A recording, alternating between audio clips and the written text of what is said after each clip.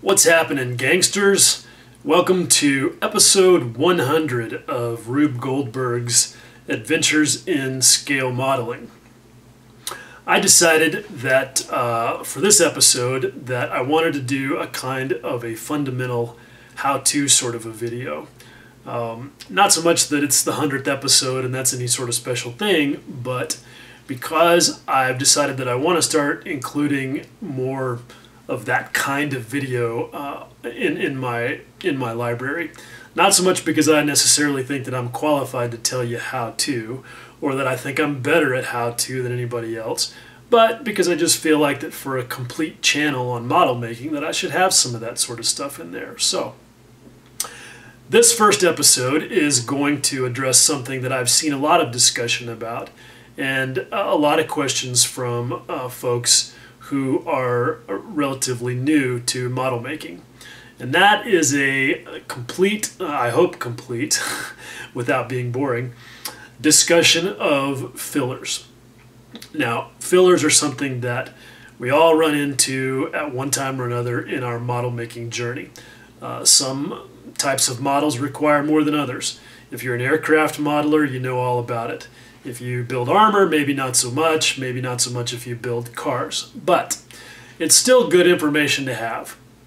My basic approach to filling is that I don't believe that there's one single filler that covers every possible scenario. Anytime that this discussion of fillers comes up on the internet, there's inevitably somebody who says, oh, well, I just use fill in the blank. And that's great.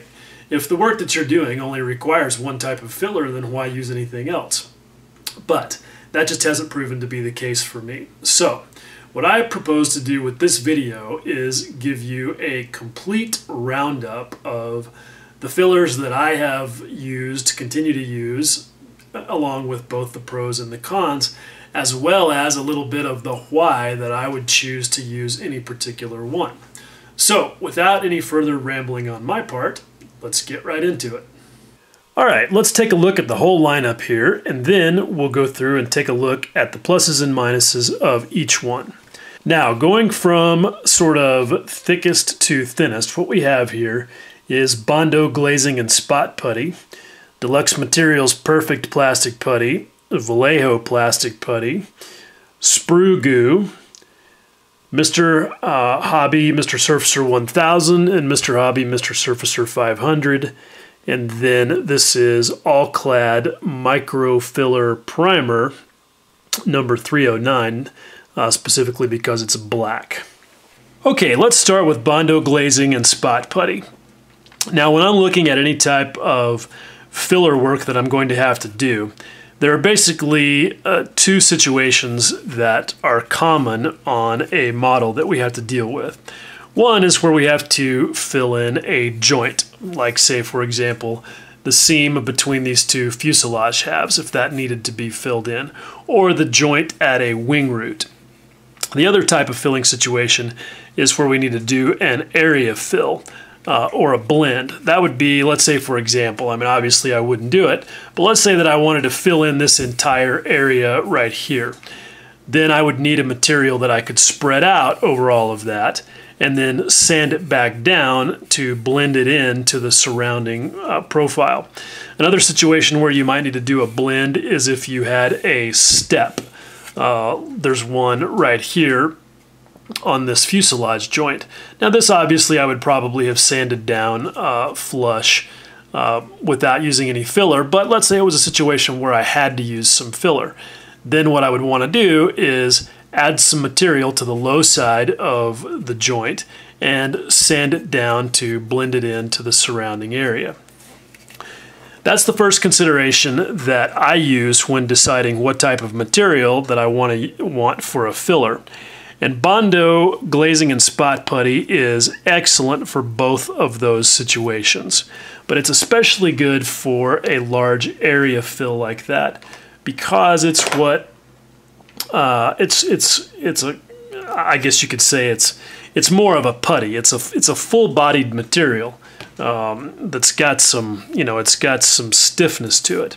And I've got some spooged out here on this piece of cardboard, and you can see that it gets kind of goopy inside the tube which is nothing really to worry about. But over here, you can see what I mean.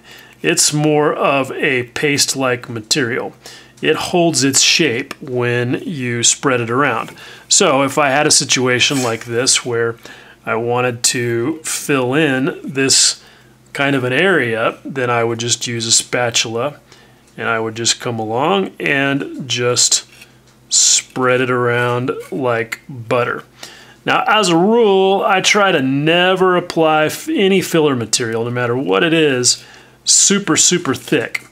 And this is one material in particular where you want to be careful of that because it's a solvent-based filler material. And what I mean by solvent-based is that it reduces with lacquer thinner, which means that it's hot, which means that it will do serious damage to styrene if you're not careful.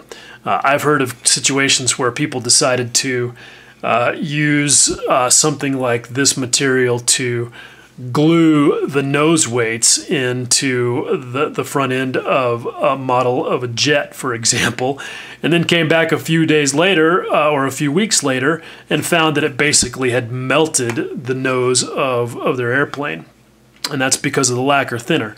It's gonna attack the plastic, and so that's both a good thing and a bad thing. It's a good thing because it creates a chemical bond with the substrate, and that's obviously much stronger than a material that just lays on top of it. So one of the other considerations that I use when deciding what type of filler I want is, am I going on to bare plastic or am I working on a surface that's already been painted?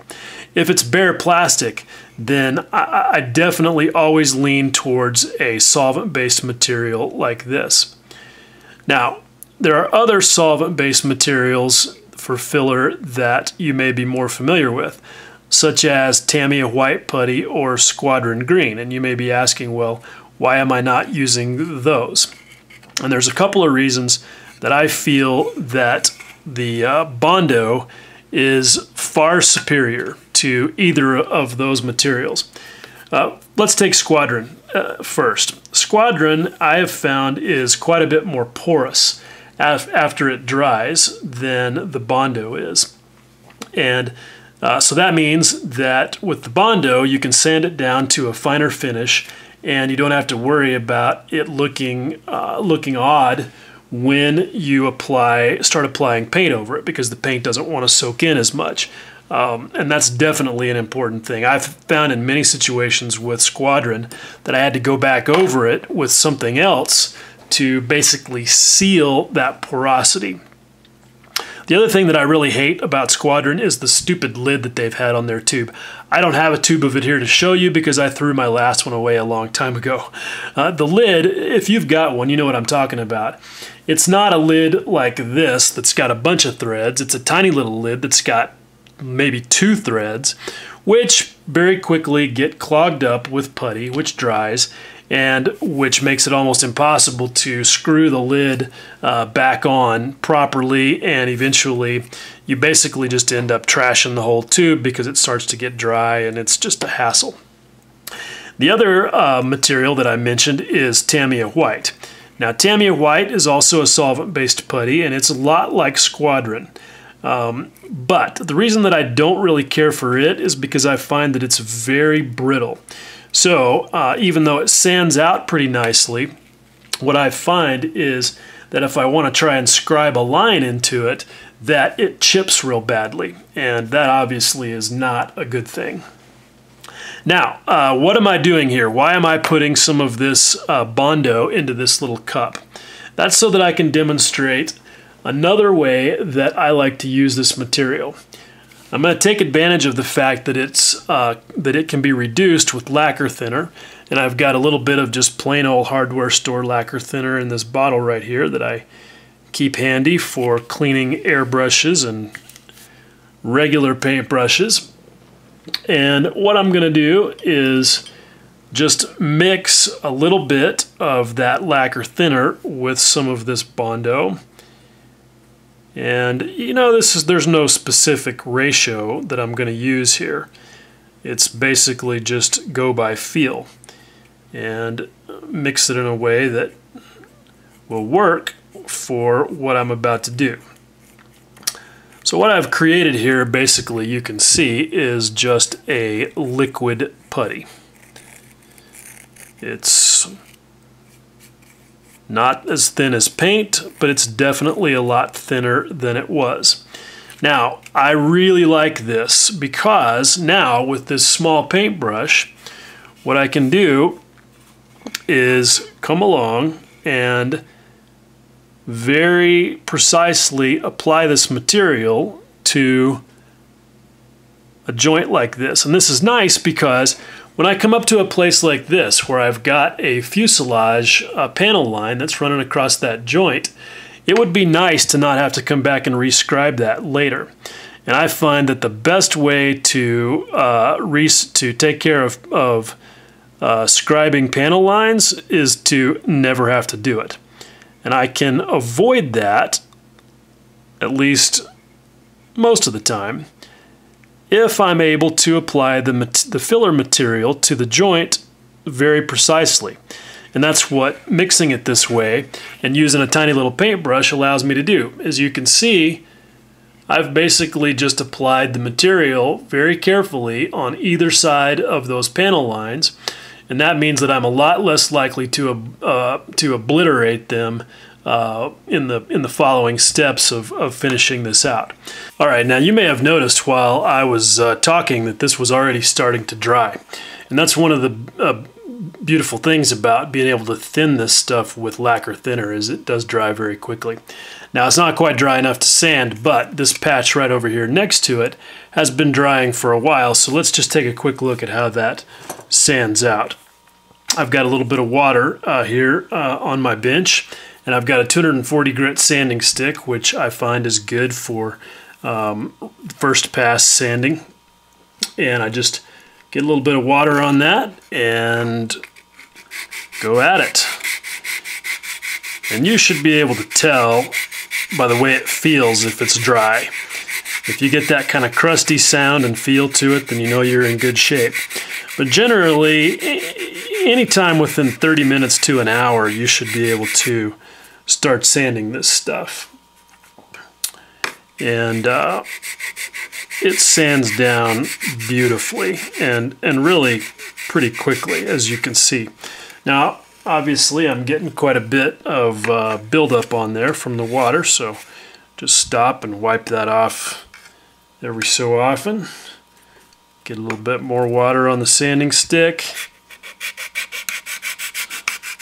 And I'll just take a few more quick passes there. I'm not going to worry about getting this perfect because this is just a demonstration, but there you go. You can see that that stuff sands down very nice and very smooth. And that would be a good example of using it to do an area fill. Now, another thing that you might notice with this, if you're able to see it there, is that the material has kind of sunk into the joint. And that's pretty normal with anytime you're using a more liquid viscosity filler, that it's going to do that. And the trick there is that you just keep applying it. You just keep piling it on there until you see that your joint has disappeared, and then you come in and do your sanding work. And as quickly as this stuff dries, that doesn't take nearly as long as it might sound like it does, because all you have to do is give it a few minutes between coats as it starts to set up, and then you can add a little bit more. So things go relatively quickly. All right, now let's talk about the next material, and that is this perfect plastic putty. Now, this again is a full-bodied material, and a lot of people like this for one simple reason. This is a water-based material. So it's really nice because it doesn't have any fumes. It cleans up easily with water or alcohol, and you can thin it with water and alcohol, and essentially you can treat it in all of the same ways that you just saw me do with the Bondo. But this stuff does have some disadvantages. One, the main disadvantage is that being water-based, it doesn't bond with plastic at all. So it's never going to be as strong. Now, that may not be an issue, but for me, that's always a consideration. I want any kind of joints or bodywork that I'm doing to be as strong as possible. So pretty much the only time I'm ever going to use a water-based putty like this is on top of paint. And that's where it can come in very handy. You can take this stuff and you can thin it, as I said, with water or alcohol. And I've done exactly that in this situation. And I've applied it with a brush, just like I did with the Bondo. Now, this is really good in a situation where you've got a joint that you need to fill mostly, but you want to leave some evidence that that joint is still there.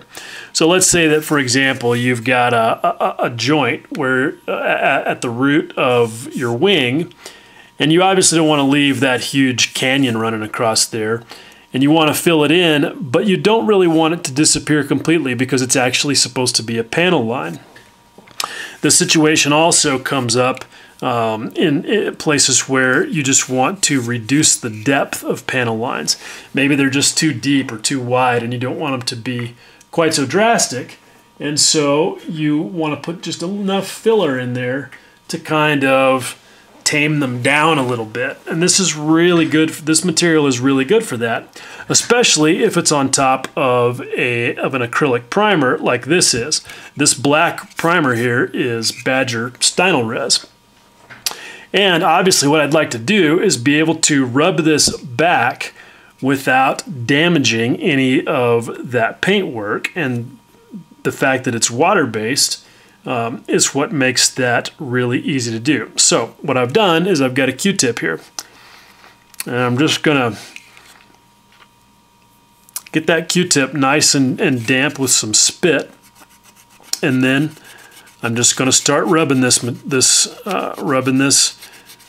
filler until it starts to move. Now, I've piled up quite a bit of it here because I wanted to make sure that I had enough, and you can see that it's taking some effort to get it to move, but it is starting to. And you'll find that once it starts to move, that it goes pretty quickly. And things get a lot easier. Now, I'm not going to do this entire joint because all I want to do is just enough to demonstrate the effect here. But I think that's enough. You can see exactly there what I'm talking about. I've left just the material in the joint, and that's going to probably fill that joint, I don't know, 80 or 90% of the way. It may look like it's completely filled right here, but once you put a layer of paint on it, you'll see that it does in fact still show. So that's a really good use for this water-based material when you want to just sort of tame down some panel lines, and you want to do it where you don't have to do any sanding and you don't want to obviously damage any of the paint that you're putting out on top of. Now, if I wanted to, I could sand this filler just like any other. It actually sands pretty quickly and pretty easily because being water-based, it's not very hard. It's not a super tough material. You can see how it gets dusted up there pretty quickly. And it'll sand down pretty smooth, but it's relatively porous because, again, it's a water-based material, and you'll see that when you put paint on top of it that it'll kind of soak into it. So that may be an issue that you have to deal with. Now, having said all of that, and those being the reasons why I really like Perfect Plastic Putty, there's one major reason why I really hate it, and that's because of this ridiculous packaging. Being in this plastic tube, it's always got air in there, and that's a real problem, especially when you live in a dry climate like I do, because the stuff dries out in the tube. In fact, the four out of the 5 tubes of this stuff that I've owned over the last year and a half have all either been dried out when they got here, or they dried out after I opened them, and I was able to use less than half of a tube. And that's really frustrating because this stuff is not cheap. It's, I think, $7 or $8 for a tube of it. But you can see, when I take this spatula and I jam it in there, it comes out almost completely dry. And that's because the material inside the tube is no longer moist. Now, I could put some water in there and mush it around and revive it, but that only works for so long. And it's really just a major aggravation that that you have to deal with that. You know, it's good enough for the situations that it is good for, that I've put up with that. But if I could find a replacement for it, I would switch in a heartbeat, because it's aggravating to pay that much for a material and it be essentially useless. This tube has been opened probably less than half a dozen times in the last month, which was when it was opened for the first time. Now, speaking of replacing it, that's why I bought this Vallejo plastic putty, which is also a water-based material. Now, one thing that's nice about it is that it's got this little tiny applicator, and you can apply it very precisely. So that's a very handy thing, and you can see that it's nice and creamy. This is what perfect plastic putty is supposed to look like when it's not dried up. Now, there are people who say that this Vallejo material is exactly the same as perfect plastic putty, but I don't believe that that's the case. I was hoping it was when I bought it.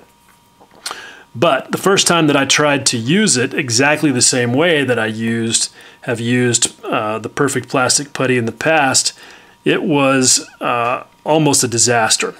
That being that I had applied some of the material one day and then came back the next day with my damp Q-tip to rub it off the way that I demonstrated a few minutes ago, and the stuff would almost not come off. In fact, it basically would not. And when I started sanding it, it proved to be kind of rubbery.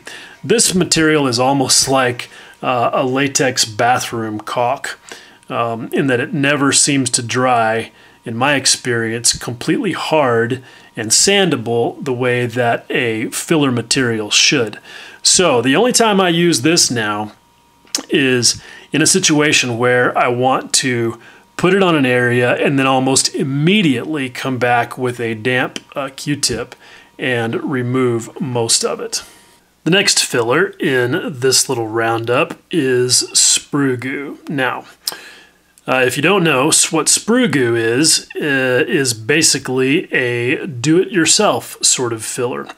And the way that you do it yourself is that you take like the last half an inch or quarter of an inch or whatever of Tamiya Extra Thin, or you could use MEK or 10X or something similar, and you dissolve bits of styrene in it, pieces of your sprues, hence the name sprue goo.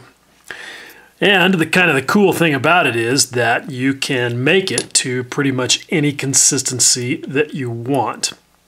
Now, I have just a bit in this jar. I'm not sure if you'll be able to see it, but you can see that my chosen color is gray, and that if I dig some out of there, you can see that it's got a pretty goopy consistency. You can maybe see it dripping off the, I mean, I've just got a big blob of it just hanging there on the end of my tool. There it goes. Now, this stuff is really useful in certain situations. There are people who say that they use nothing but this. I personally am not going to recommend that for a couple of reasons. One is that it is only really applicable in certain types of filling situations, mainly joints. So if you've got a narrow gap at a wing root or some other place, then this stuff will sink into that gap very effectively, and it'll fill it just fine. But for anything that requires a spread or a blend or anything like that, it's not that effective because it just doesn't hold its shape. It is very goopy, and it will ooze into whatever crevices or whatever you provide for it. The other reason that I'm not a universal fan of this stuff is that it takes a long time to cure. I typically will wait at least 24 hours, and I've had to wait sometimes even longer than that. And that's before you can do any other operations on it, like sanding it down or scribing it. And scribing it is where this stuff really has its main advantage. And that is in that because it's basically styrene, once it cures, it scribes just like any other bit of styrene. And so if that's a significant consideration for you, then sprue goo is a really useful option. All right, the next thing in the roundup is Mr. Surfacer 1000 and 500. Now there are several other grades of Mr. Surfacer, and what these numbers mean is basically what they indicate is the viscosity. The higher the number, the thinner the stuff is. So I guess you might say that Mr. Surfacer 1000 is half as thick as Mr. Surfacer 500. Regardless, what you're going to get when you open this bottle is, as you'll see here in a second, basically a ready-made liquid filler that is solvent-based. And you know it as soon as you open the jar. This stuff is super stout. It'll make you high. So it has all of the same properties that any other solvent-based filler has, except that it's already in a liquid form, which is really nice because if you've got a situation where you need to apply it with precision, then it's very easy to do that, just like any of the other materials, by just taking a small brush and applying it wherever you want it to be. And the kind of places where I really like to use this stuff are a lot like places where I might use a water-based filler where I am intending to actually remove most of the filler using what I call the wet method after it cures out. And by the wet method, I mean what I showed you earlier with the Perfect Plastic Putty, where I used a wet Q-tip to remove all of the material except what had soaked down into the joint that I was working with. And the same situation applies with this stuff, but because it's a solvent-based material, we're not going to be able to use water or spit to do that work. This stuff is reduces in lacquer thinner, which is why I've put a little bit in this cup right here so that I can clean that brush. And then we'll get to the business at hand of showing you how to rub this stuff back. Now, I could use that same straight hardware store lacquer thinner that I had right there to do this part of it, but I try to avoid that because it is strong enough that it will craze plastic. If you, and I can probably even demonstrate that here, I'll get a little bit of it on this Q-tip. And if you start rubbing this Q-tip on this plastic with that straight lacquer thinner, you're going to start to see some effects fairly quickly that are not that desirable. If you look right there, you can kind of see where it's starting to, it's kind of hard to tell, but it's starting to sort of melt the surface of the styrene right there. Obviously, I don't want to do that. What I want to do is get rid of the excess filler without causing any damage. Now, what I could do is take that hardware store lacquer thinner and I could cut it with some alcohol, like X20A or some just regular isopropyl alcohol. And in fact, some people do use isopropyl alcohol or X20A to do this part, but I don't find it quite strong enough. So what I use is Tamiya lacquer thinner, which is actually a reduced strength lacquer thinner. As far as I know, I mean, it could be basically that it's just lacquer thinner that they've already cut with alcohol for you. And it's perfect for this job because even the day after, I've done this, 24 hours later plenty of times, Tamiya lacquer thinner is strong enough to get the Mr. Surfacer moving.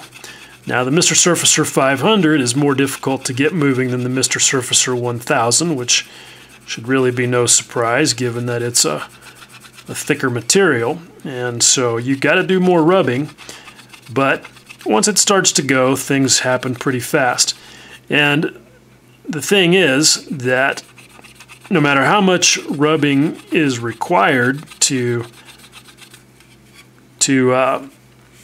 remove the excess filler, the Tamiya lacquer thinner is not going to harm the surface of the styrene like straight lacquer thinner will. So to me, this is the perfect combination, perfect way to do this. Now, the problem with using this method to tackle things like panel lines is that the wetter the Q-tip, the more of the material that's down inside the panel line is going to get removed. And so you can sort of end up kind of doing a catch-22. See what I did there? This is a B-25 fuselage. Where, you kind of end up removing most, if not all, of the material that you were trying to preserve down inside the panel line.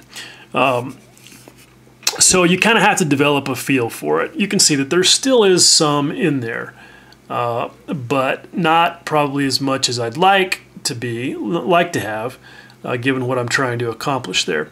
So you kind of have to just develop a feel with this method for how to work it to get the results that you're after. One thing that you'll also notice is that as this material dried, that it shrunk down into the panel line. And just like I was explaining before with the Perfect Plastic Putty, when you apply it as a liquid, you just basically have to keep piling the stuff on there until you don't see the joint any longer before you decide to come back and remove it using the wet method. Now you can also sand this stuff.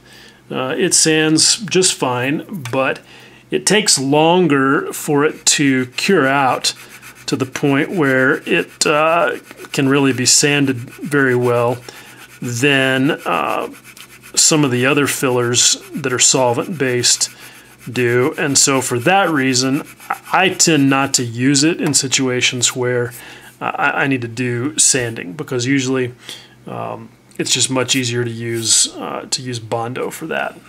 Okay, now along the same lines, the next thing that I'm going to show you is the all-clad microfiller primer. Now you can basically think of this as being just like Mr. Surfacer that's been reduced enough with lacquer thinner to run it through your airbrush, because that's basically what this stuff is. And I use it in exactly the same way. You can see here where I've brushed some of it on top of this fuselage just to show you what I would do. A lot of times I'll use it just to check my work when I've used a different kind of filler and I want to see if I have any leftover evidence of the seam that I'm trying to fix. And sometimes I'll use it as the filler itself, because when you brush it on, it goes on pretty thick, not nearly as thick or not nearly as thick as the Mr. Surfacer stuff, but it's still thick enough that it'll do the job. And it dries pretty quickly. But again, you can see that it shrinks down into the crevasse there, and so you have to keep piling it on. It's also pretty hot, and you can see that it kind of will craze the surface of the plastic there. It doesn't do that when you spray it on because it's not going on that thick. But that's not a big deal because it sands out so beautifully. You can sand this stuff down to a really, really nice, smooth, non-porous surface. And so for that reason, sometimes I'll use the All-Clad 309 as a sealer for on top of Bondo or whatever, some other type of solvent-based filler. Squadron Green, especially when I was still using it, because Squadron Green was so porous that it really needed a sealer before I put any more paint on top of it. And so the All-Clad 309 was perfect for that. But you can see that even when it looks like it's crazed that plastic all to hell, that it sands down perfectly smooth, no issue. So it's not really so much a mainline filler material as it is more of kind of just a surfacer and a diagnostic tool. Now, I'm sure that by this point, some of you may be thinking, hey, he left out the best filler of all. And I kind of did and I kind of didn't. But the one that you're thinking of is this one right here, super glue. A lot of model makers really like to use super glue as a joint filler. And for good reason. Obviously, it's strong, it dries pretty quickly, and it's pretty hard, and it sands out. And you can mix it with things like baking soda or acrylic microbeads to produce a material that is very tough. Some people say that mixing baking soda with it makes it a lot easier to sand. I've never actually tried that, but it makes sense to me. But either way, you've got to get after this stuff pretty fast. That's the main thing if you're going to use this as a filler, is to get after it with your sanding stick within an hour. Now, I've heard people also say that you should never use accelerator if you're going to use super glue as a filler. I've used it both with and without accelerator, and I honestly can't tell that much difference. The main thing is getting to the sanding within that hour. I typically even try to hit it within about 30 minutes after I apply it. I don't use super glue a whole lot, but it does work nicely in situations where you've got lots of room to sand, because it is tough stuff, and you may need to do some scribing on top of it, because super glue, for whatever reason, it does scribe pretty nicely without any sort of flaking or chipping. And that's one thing that I should mention about using All-Clad before I forget. If you're going to use this as a sealer or as a surfacer for other bodywork, keep in mind that All-Clad dries super, super hard, and it's brittle, and it does not like to be scribed. It will chip on you, so just something to be aware of there. Anyway, so those are just all considerations that should help you decide which type of material you're going to use.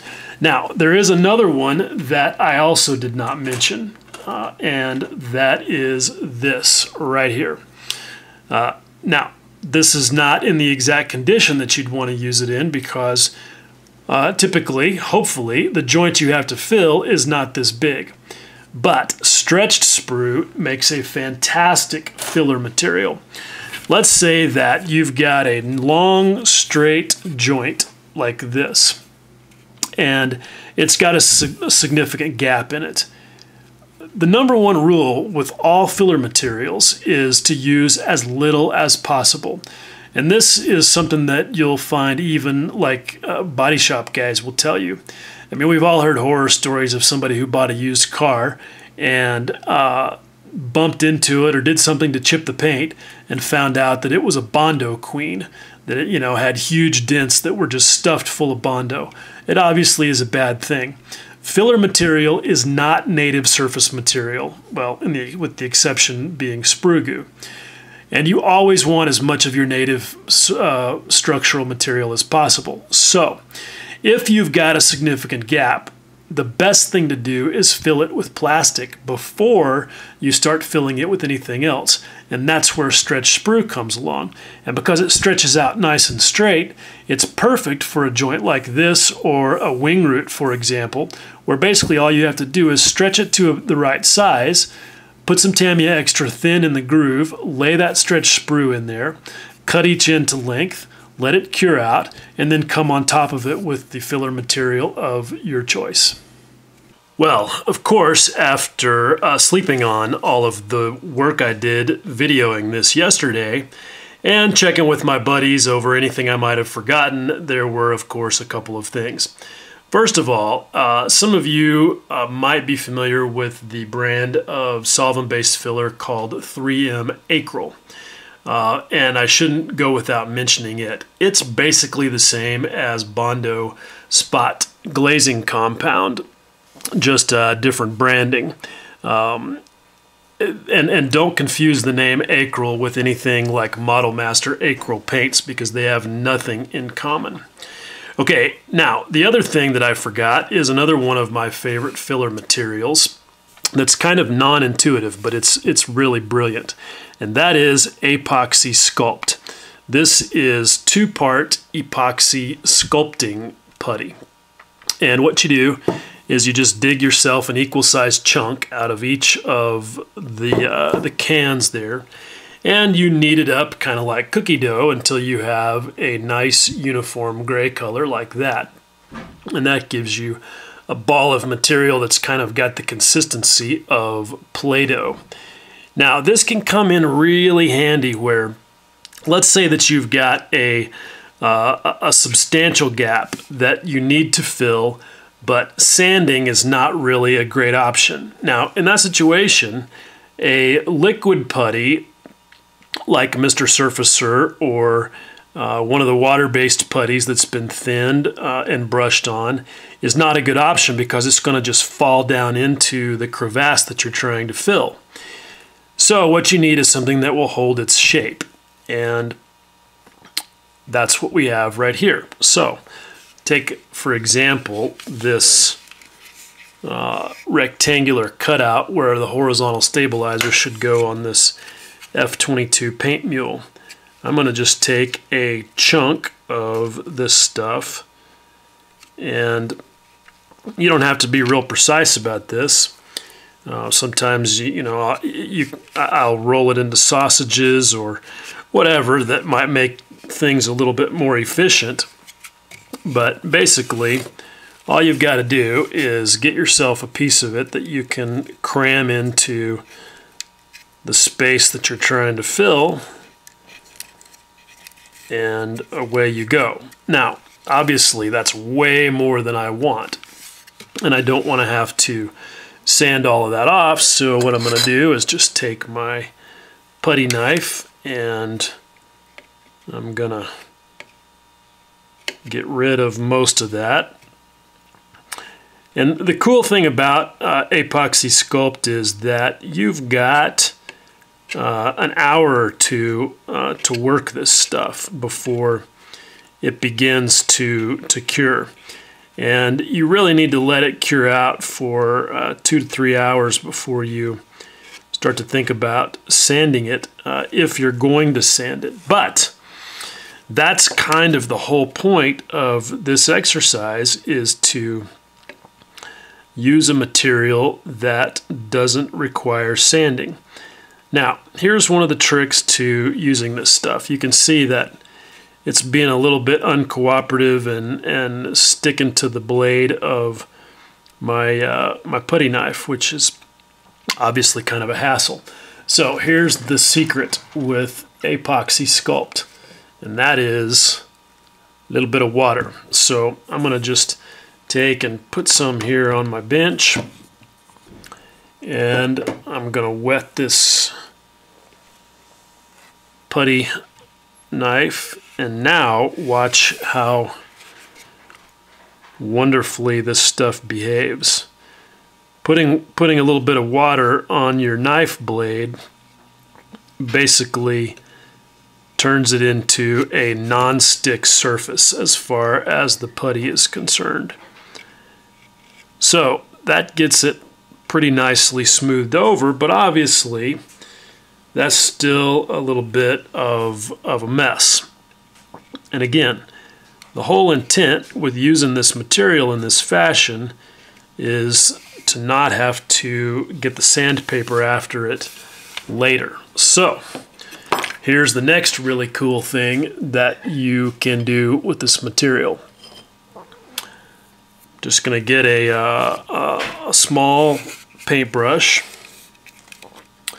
and I'm going to put that in the water and just start smoothing that over. Because the magic of epoxy sculpt is that while it's in its curing stage, it's essentially water soluble. So what you can do is use your fingers or your sculpting tools or whatever you've got to do the rough shaping, and then you use a wet paintbrush or the tip of a wet finger to do your final smoothing. And you should be able to get it into a shape that will work for what you need without having to do much, if any, sanding. I mean, you might give it a quick pass of steel wool or something after it's cured out just to make sure that it's nice and smooth, but this technique really does a pretty good job. Now, one thing is that, like any technique where you're using a wet method, you're going to be removing material below the surface that you're working towards. And that's something that you have to take into account. It might be necessary, for example, if I were really trying to make this flush right here, I might have to come back with a couple of layers of primer and maybe a little bit of light sanding. Again, you just have to figure that out with each given situation. But you can see that I've filled in that notch pretty easily with a material that's going to be strong because it's an epoxy, and it's not going to shrink much, if at all, as it cures out. Okay, so there you go. That is a pretty broad look at fillers that we might want to use in our model making efforts. Hopefully that's good information for you if you are, excuse me, if you are confused about which fillers to use and what the options are, and that hopefully that will help you choose wisely. Hopefully you can also see that picking the filler to use out of your sort of quiver of arrows isn't just necessarily a simple decision. It depends on the kind of material that you're working on top of. It depends on the kind of joint or area that you're attempting to fill. It depends on what your next step is, whether you're just going to be going straight to paint, whether you're ultimately going to end up doing some scribing. How strong you want the area to be is also an important consideration. Regardless, there are lots of choices out there, and hopefully this video will help you make those intelligently. All right, guys, as always, I definitely appreciate you watching, and I hope that you learned something good today. All right, take care. Much love.